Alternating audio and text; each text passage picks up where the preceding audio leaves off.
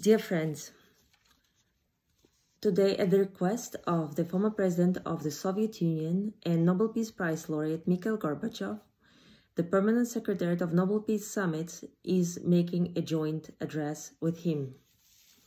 Dear friends, we express our sincere condolences to Madame de Klerk, family members, friends, and colleagues of Frederick William de Klerk.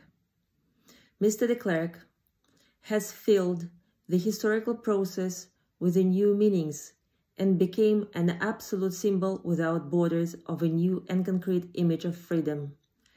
We remember Mr. Frederick William de Klerk as a consistent and wise man who played a significant role in the history for the human solidarity and peaceful coexistence of nations.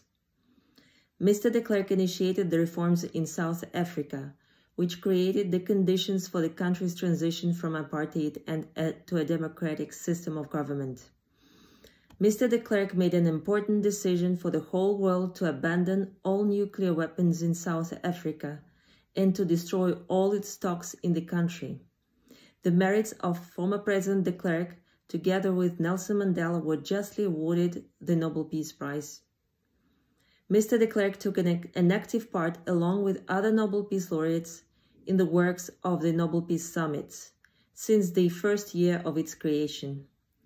We discussed many topics with him, including future processes aiming to unite humankind, as well as aiming to safeguard the rule of law, which is equal to everyone.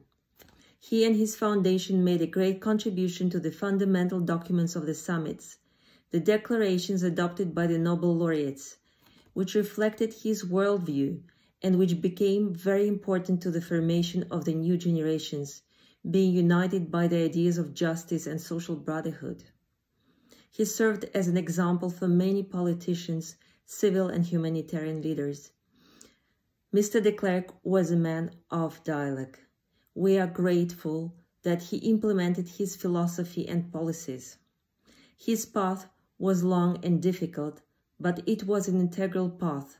Thank you, Mikhail Gorbachev and Permanent Secretary of the World Summits of Nobel Peace Laureates.